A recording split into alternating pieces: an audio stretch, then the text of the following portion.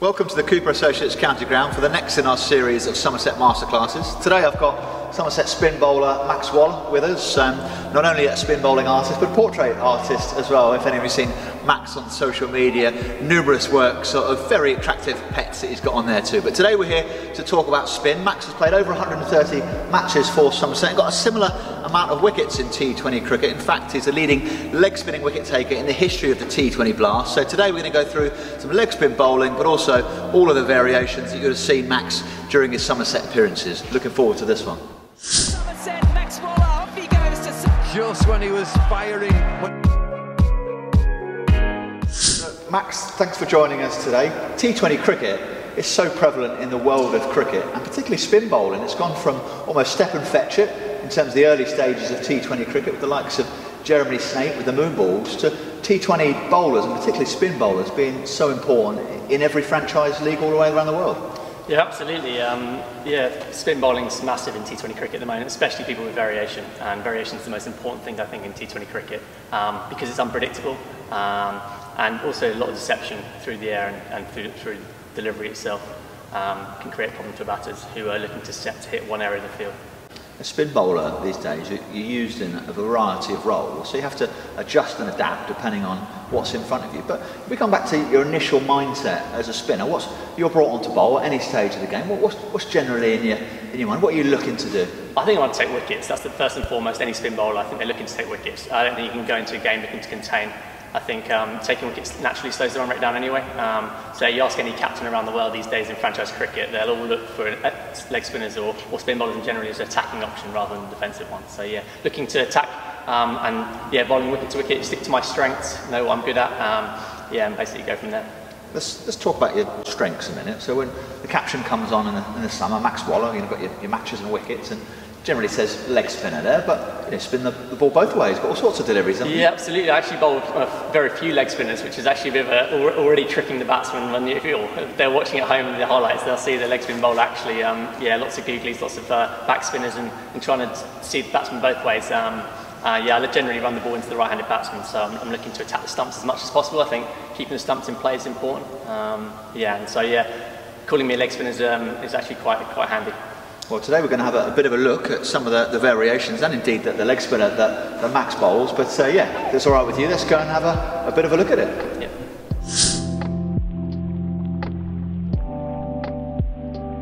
First up, I'm going to bowl the leg break. The leg break I'm looking to take away from the right-handed batsman.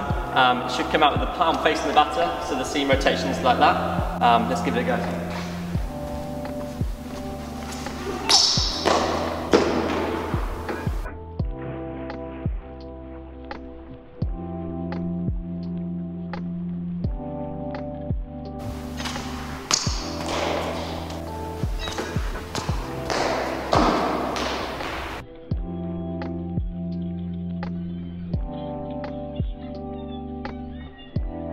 So next up I'm going to bowl the googly. The googly is going into the right-handed batsman, trying to cramp him from room and looking to hit stumps as much as possible. It's going to come out with the palm facing away from the batsman and hopefully come out like that. Spin back in, like an off spinner. Here we go.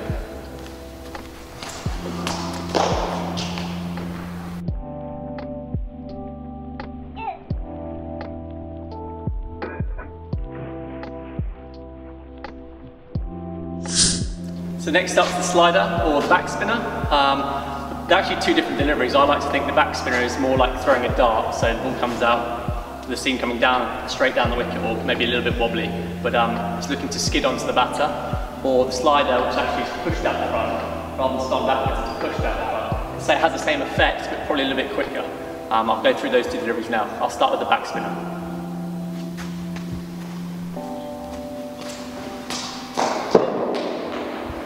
See it like runs into the batter, skiddy off the surface.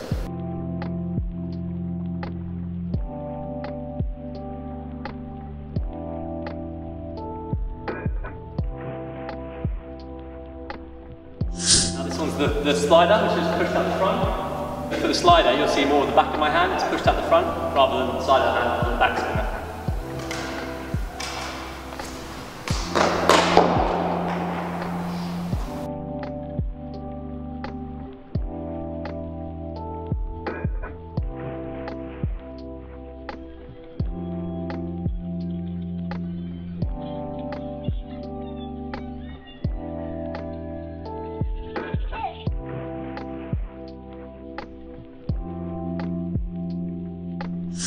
is the knuckleball. The knuckleballs can be held lots of different ways in the hand actually, there's lots of variations to it, but I like to make sure that my nails are caught in the seam, and then I'm literally looking to release the ball with a little bit of topspin so that it comes out with not much revolutions on it, which actually oscillates in the air, and that's causing the batsman problems through the air. It generally comes out a little bit slower as well with not much on it, so it's quite hard to hit in T20 cricket.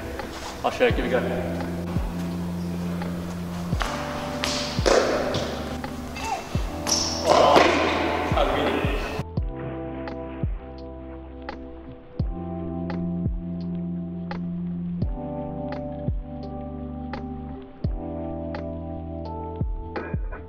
So Max, you can be practicing in the nets and against your mates, definitely, but there's other ways you can develop spin bowling too. You can be sat on your couch watching neighbours home and away, or perhaps even Hollyoaks 10 years ago and practicing your skills, can't you? Definitely. You grab a ball around the house, so I've got a cricket ball here, and just sit on the sofa and spinning balls hand to hand. You can actually learn all the deliveries from sitting down. So yeah, the leg spinner, you're looking to spin the ball across to your left shoulder, from your right arm to your left shoulder. That's the leg break. Looks like that. Again, try and spin as hard as you can when you're doing all these balls, because that's when you get the feel of it. So when you go to bowl with a full action, you're actually giving it a full rip. So yeah, that's the leg break. The googly, again, you can do that same thing. Again, it comes at the back of the hand. And what you're looking to do there is get the seam going away from your left shoulder. So it should look like that. You can get it in like that. So that's the back of the hand. Back spinner, again, you're just flicking it to yourself. It's like throwing a dart. That's what you're doing there, you can catch it yourself. Top spinner again, it's the same thing, but just coming over the top. Again, you're looking for more bounce and spin. Again, same sort of thing, spin it across your body. And then the knuckleball, you can just play around with that. You can grip it different ways, you can get your fingers in the seam. Tennis ball, whether it's a tennis ball, you can squish the tennis ball a little bit, you can get it in the air. There's just different ways to play with each delivery. Have some fun, try different things, make up a new ball, why not? And there's no limit really to how much you can be using that, isn't it? So for example, if we'll go 10 years into the future, the end of your career, you're on I'm a Celebrity, get me out of here, that could be your luxury item. You're so attuned to that, aren't you? Absolutely, yeah, it's like the end of my arm now, so I keep the ball in my hand as much as I can.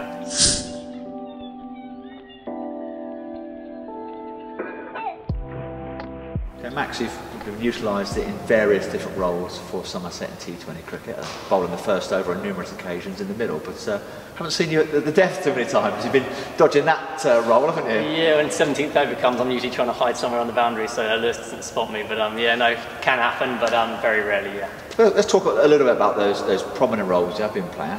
How do your tactics and also what balls you're bowling differ from the different stages of the game? So for example, if you're bowling in the power play, what's the difference in terms of your objectives and plans as if you're bowling in the middle? Yeah, so usually bowling the first over in T20 for Somerset I've done for the last few years, and actually I really enjoy it. I like getting into the game early, and being in the game early is important for me to just get a feel of the game, how it's going, and getting to first look at the batters and the surface. Generally the batters are a bit more cautious early on, the first over of the game. They're looking to see what the ball's doing, and because I bowl so many variations, actually an advantage to me. They don't really get set, so the second over then becomes a bit of a first over as well for the opposition. So yeah, I'm looking to bowl my best ball as often as possible, whether that's a backspinner or a googly, and looking to hit the stumps as much as I can. And yeah, take it from there really. And then when you do go into those middle overs, transitioning into them, how does your plan differ? So you bowl that first over, trying to sneak out of that, maybe burgle a wicket, but get out as fewer runs as possible and make it a 19 over game. When we get past the power play, what's your plans and tactics then? That depends on the situation and obviously the size of the boundaries. Sometimes it's bigger one side, so I'm looking to be smart in the fact of what side I'm trying to get hit on the ground.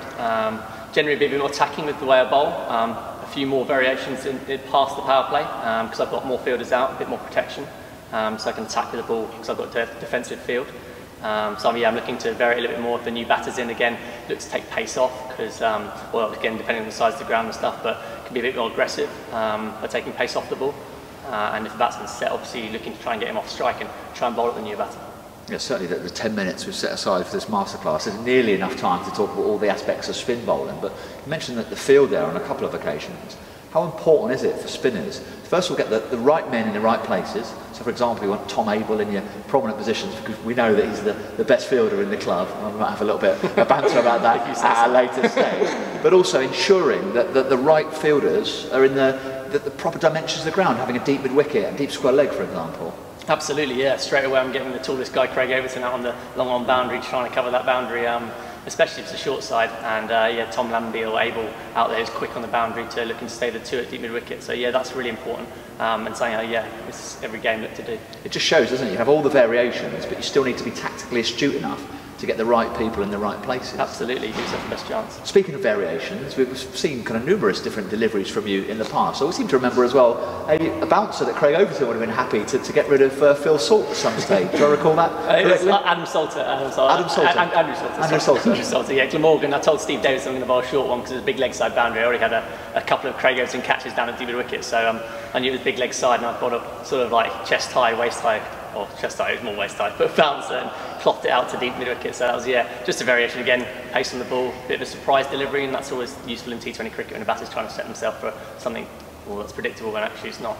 Yeah, and ensuring for you that you're not predictable, I guess that's another weapon in your armoury. You can have all the balls under the sun, the kind of the backspinner, the Zuta, the knuckleball, the Googly, etc. But making sure that the batter can't line you up, that's crucial, isn't it? Absolutely. You've seen in T20 cricket as it's gone on, the fast bowlers generally bowling slower balls get it, and the spinners generally bowling quicker. So there's a bit of mixing going on, but yeah, definitely being well, having many variations as possible and being as awkward as possible to face, because batters like something they can get used to and they can get set on. So changing the pace is important as well as changing the type of delivery.